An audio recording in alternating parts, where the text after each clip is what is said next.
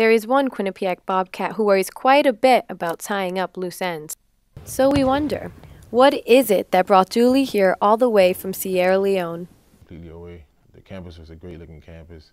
The students were really good, players were really good, coaches were really good.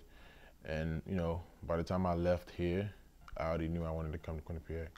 Coming from Sierra Leone at a young age, Dooley took refuge in basketball, trying to make it a high point in life. At a time when Dooley is taking great leaps in his life, he does struggle with being an international student.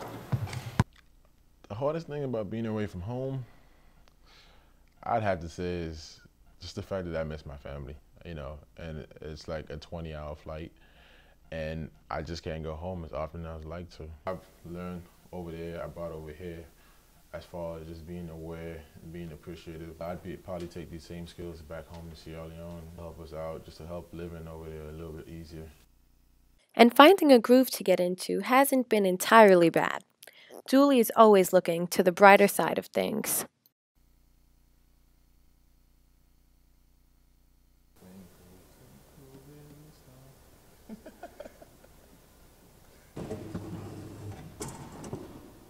But of all things, it's passing the ball to the next generation that he looks forward to. I want to work with kids. They're kids that's been in my position, and I want to basically show them the help, the love, the support that I received growing up. And to get there, Dooley will ignore critics and stick to his very own philosophy. I'd say take it day by day. A lot of people ask me, why do I walk so slow? And I always tell them the same thing. I always say life's moving too fast, so I'd rather just slow down and enjoy the view, enjoy every moment.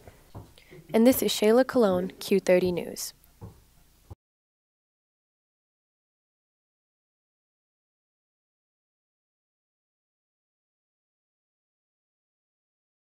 I want to work with kids. They're kids that's been in my position, and I want to basically show them the help, the love, the support that I received growing up.